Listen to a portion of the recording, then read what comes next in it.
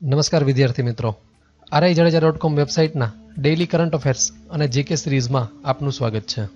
જો તમે આ વિડીયો પહેલીવાર જોઈ રહ્યા હોય તો અમારી YouTube ચેનલ સબસ્ક્રાઇબ કરવાનું ભૂલશો નહીં, જેથી દરેક નવા વિડીયોની માહિતી આપને નોટિફિકેશન દ્વારા મળી રહે. RIJADEJA.comની YouTube ચેનલના વિડીયોઝના બેકગ્રાઉન્ડ મ્યુઝિક માટે અમારા ખાસ મિત્રો કીબોર્ડ પ્લેયર નિશિત પુંજાણી તેમજ ફ્લૂટ પ્લેયર નિલેશભાઈ ભાનુશાળી દ્વારા અમોને આ મ્યુઝિક બનાવવામાં ખૂબ સહયોગ આપવામાં આવ્યો છે. આ તકે આ બંને કલાકારોનો ખૂબ ખૂબ આભાર માનવામાં આવે છે. આજે તારીખ 30 સપ્ટેમ્બર 2018. સૌપ્રથમ આજના દિવસની વાત કરીએ. સ્વતંત્રતા સૈનિક અને ન્યાયમૂર્તિ તરીકે પ્રસિદ્ધ મોહમ્મદ કરીમ ચાગલા એટલે કે MC ચાગલાનો આજે જન્મદિવસ છે.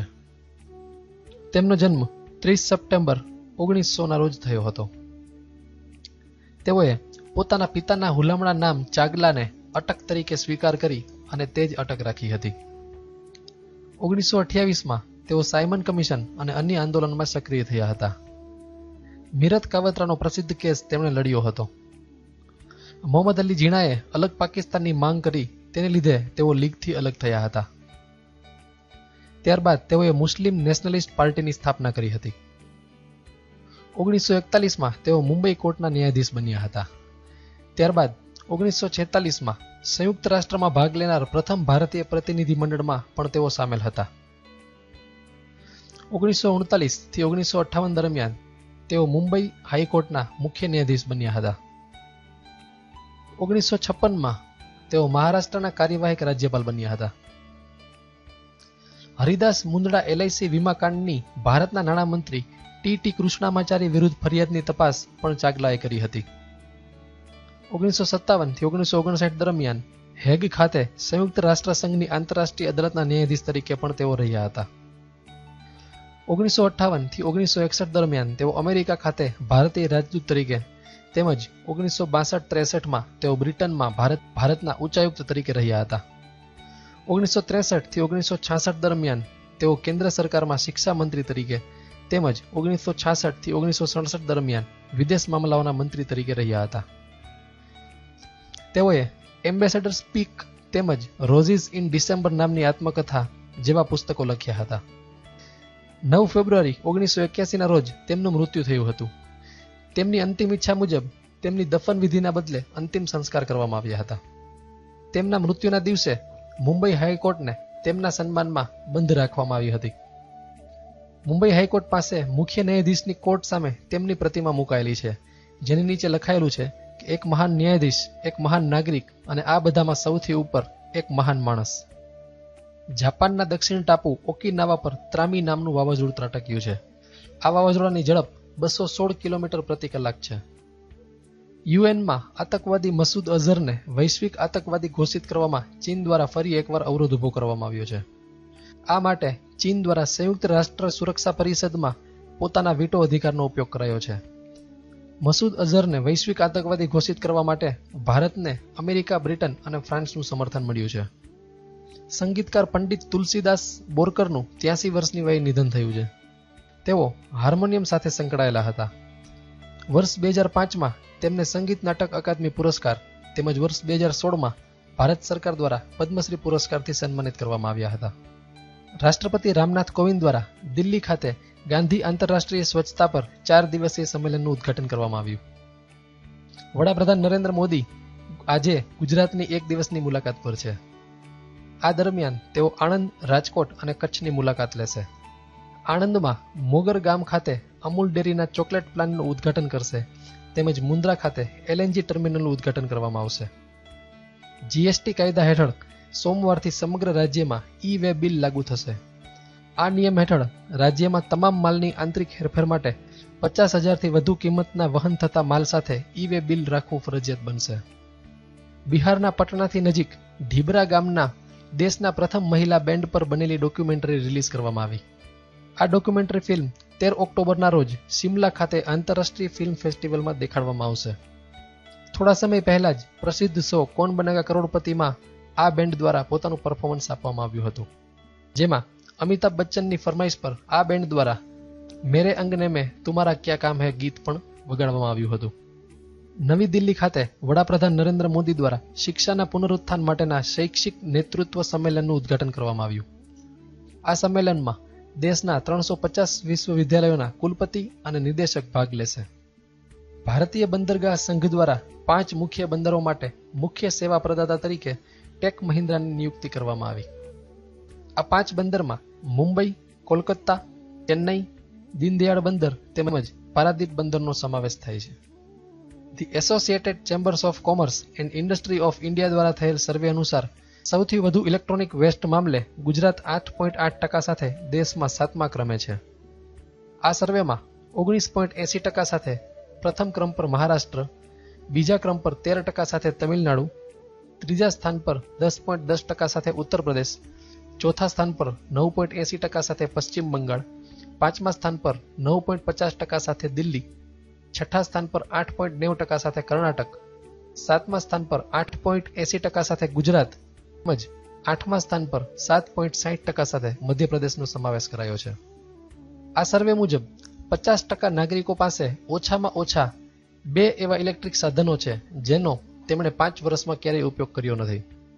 સમગ્ર વિશ્વમાં વર્ષ 2006 સુધીમાં 44.7 મિલિયન ટન ઈ વેસ્ટ હતું, જે વર્ષ 2011 સુધીમાં 52.2 મિલિયન ટન સુધી પહોંચ્યું છે. દેશનો પ્રથમ 2 દિવસીય મકાઈ ઉત્સવ મધ્યપ્રદેશના છિંદવાડા ગામથી શરૂ થયો. આ ઉત્સવનો ઉદ્દેશ્ય મકાઈથી સંબંધિત વિવિધ ઔદ્યોગિક અવસરો વિશે ખેડૂતો અને વેપારીઓને માહિતગાર કરવાનો છે.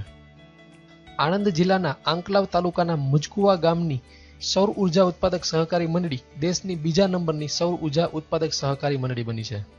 આ પ્રકારની પ્રથમ સહકારી મંડળી ખેડા જિલ્લાના ઠાસરા તાલુકાની ઢુંડી ગામની હતી. રાજ્ય સરકારના ડિફેન્સ એરોસ્પેસ ઇન્ડસ્ટ્રીઝના એડવાઇઝર તરીકે સાઉથ વેસ્ટર્ન એર કમાન્ડના એર ઓફિસર રવિન્દ્રકુમાર ધીરની નિમણૂક કરવામાં આવી. આંતરરાષ્ટ્રીય ક્રિકેટ પરિષદ એટલે કે આઈસીસી દ્વારા પ્રસિદ્ધ ડકવર્થ લેવિસ્ટન સિસ્ટમ એટલે કે ડીએલએસ સહિતના ખેલાડીઓ માટેના નિયમો અને આચાર સંહિતા આજથી લાગુ પડશે. આ નિયમો આજથી શરૂ થનાર દક્ષિણ આફ્રિકા અને ઝિમ્બાબ્વે વચ્ચે રમાનાર મેચથી લાગુ પડશે. તારીખ 30 સપ્ટેમ્બર 2018ના ન્યૂઝ અત્રે પૂર્ણ થાય છે. ગઈકાલ એટલે કે તારીખ 29 સપ્ટેમ્બર 2018ના ન્યૂઝનું ક્વિક રિવિઝન જોઈએ. ગઈકાલે વર્લ્ડ હાર્ટ ડે હતો. આ દિવસને 1990થી મનાવવામાં આવે છે. આ દિવસ મનાવવાનો ઉદ્દેશ્ય લોકોને હૃદયની બીમારીઓથી માહિતગાર કરવાનો છે. ઇન્ડોનેશિયાના સુખાવેસી ટાપુમાં 7.5ની તીવ્રતાનો ભૂકંપ આવ્યો છે. દક્ષિણ એશિયાઈ ક્ષેત્રીય સહયોગ સંગઠનની વિદેશ મંત્રીઓની બેઠકમાં સુષ્મા સ્વરાજ દ્વારા ભાષણ આપવામાં આવ્યું. આ બેઠકમાં ભારત, અફઘાનિસ્તાન અને બાંગ્લાદેશ દ્વારા પાકિસ્તાનના ભાષણનો વિરોધ કરવામાં આવ્યો છે. રશિયાના પ્રમુખ વ્લાદિમીર પુતિન 4 ઓક્ટોબરે ભારતની મુલાકાતે આવશે. વડાપ્રધાન નરેન્દ્ર મોદી દ્વારા જોધપુર એરબેઝ પરથી પરાક્રમ પર્વનું ઉદ્ઘાટન કરવામાં આવ્યું. જોધપુર ખાતે સેનાના કમાન્ડર્સની કોન્ફરન્સ પણ યોજાઈ છે. અગાઉ 15 ડિસેમ્બર 2015ના રોજ આ કોન્ફરન્સ આઈએનએસ વિક્રમાદિત્ય પર તેમજ 21 જાન્યુઆરી 2017ના રોજ આ કોન્ફરન્સ આઈએમએ દહેરાદૂન ખાતે યોજાઈ હતી. સુપ્રીમ કોર્ટ દ્વારા કેરળના સબરીમાલા મંદિરમાં દરેક વયની મહિલાને પ્રવેશ આપવા માટેનો આદેશ અપાયો. અગાઉ 10 થી 50 વર્ષની મહિલાઓના આ મંદિરમાં પ્રવેશ પર પ્રતિબંધ હતો. ગૂગલ અને રેલવે દ્વારા ભારતના 6000 રેલવે સ્ટેશન પર ઝડપી અને નિઃશુલ્ક વાઈફાઈ સેવા માટેના કરાર કરવામાં આવ્યા.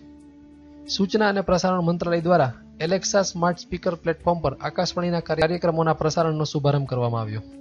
સ્વચ્છ ભારત મિશન અંતર્ગત ગૂગલ મેપ પર સાર્વજનિક શૌચાલયોનું મૂલ્યાંકન અને સમીક્ષા માટેના શૌચાલય સમીક્ષા અભિયાન માટે ગૂગલ સાથે કરાર કરવામાં આવ્યા. દેશના તમામ જિલ્લાઓમાં 1 ઓક્ટોબરથી એટલે કે આવતીકાલથી 20મી પશુધન ગણના શરૂ થશે. રેલ અને કોયલા મંત્રાલય દ્વારા ગૂગલ આર્ટ્સ એન્ડ કલ્ચરના સહયોગથી ભારતીય રેલવેની રેલ ધરોહર ડિજિટલીકરણ પરિયોજના શરૂ કરવામાં આવી.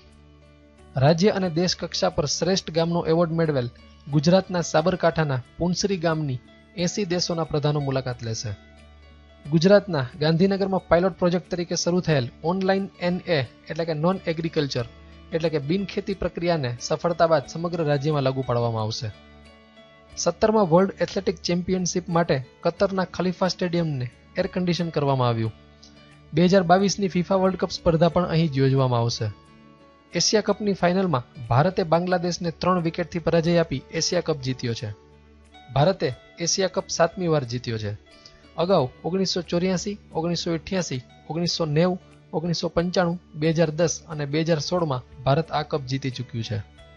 એશિયા કપની ફાઇનલમાં બાંગ્લાદેશના લિટન દાસે 121 રન બનાવી અને એશિયા કપની ફાઇનલમાં સદી ફટકારનાર 5મો બેટ્સમેન બન્યો છે. અગાઉ આ સિદ્ધિ વર્ષ 2000માં અટ્ટાપટ્ટુ, 2008માં જયસૂર્યા, 2014માં ફવાદ આલમ તેમજ 2014માં થિરીમાને પ્રાપ્ત કરી ચૂક્યા છે. આજના એટલે કે તારીખ 30 સપ્ટેમ્બર 2018ના કરંટ અફેર્સના પ્રશ્નો જોઈએ. પ્રશ્ન 1. આઈસીસી દ્વારા લાગુ થનાર ડીએલએસનું પૂરું નામ શું છે? પ્રશ્ન 2. મુજકુવા ગામ કયા જિલ્લામાં આવેલું છે? પ્રશ્ન 3. મકાઈ ઉત્સવની શરૂઆત કયા રાજ્યથી કરવામાં આવી? પ્રશ્ન 4. દેશનું પ્રથમ મહિલા બેન્ડ કયા રાજ્યમાં આવેલું છે? પ્રશ્ન 5. પંડિત તુલસીદાસ બોરકર કયા વાદ્ય સાથે સંકળાયેલા હતા? આ પ્રશ્નોના જવાબ વિડીયો નીચે આપેલ કમેન્ટ બોક્સમાં જરૂરથી કમેન્ટ કરશો. આજના કરંટ અફેર્સના ટોપિક પરથી અમુક ટોપિકને ધારવી અને તેના પરનું ક્વિક જીકે જોઈએ. સૌપ્રથમ સંયુક્ત રાષ્ટ્ર સુરક્ષા પરિષદ એટલે કે યુનાઇટેડ નેશન્સ સિક્યુરિટી કાઉન્સિલ. તેની રચના 1945માં કરવામાં આવી હતી. તેનું મુખ્યાલય ન્યુયોર્ક ખાતે આવેલું છે.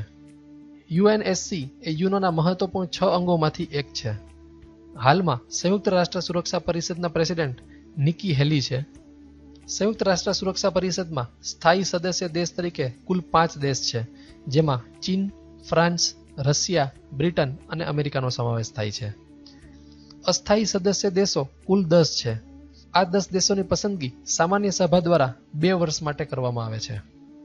ત્યારબાદ સંગીત નાટક અકાદમી એટલે કે SNA વિશે માહિતી મેળવીએ. સંગીત નાટક અકાદમીની રચના 31 મે 1952ના રોજ કરવામાં આવી હતી. આ એકેડમી મિનિસ્ટ્રી ઓફ કલ્ચર હેઠળ કામ કરે છે. સંગીત નાટક અકાદમીના પ્રથમ ચેરમેન ડોક્ટર PV રાજામન્નાર હતા, તેમજ હાલના ચેરમેન શેખર સેન છે. સંગીત નાટક અકાદમી દ્વારા સંગીત નાટક અકાદમી પુરસ્કાર આપવામાં આવે છે. તેની શરૂઆત 1952થી કરવામાં આવી હતી. પ્રથમ પુરસ્કાર મુસ્તાક હુસૈન ખાન ને મળ્યો હતો, જેમને શેર એ મોસીકી તરીકે પણ જાણવામાં આવે છે. સંગીત નાટક અકાદમી પુરસ્કાર છેલ્લે 2017માં લલિત રાઓ અને ગુંડેચા બ્રધર્સને આપવામાં આવ્યો હતો. ત્યારબાદ આઈસીસીની વાત કરીએ. આઈસીસી એટલે કે ઇન્ટરનેશનલ ક્રિકેટ કાઉન્સિલ. તેની રચના 15 જૂન 1909ના રોજ કરવામાં આવી હતી. તેનું મુખ્યાલય યુએઈના દુબઈ ખાતે આવેલું છે.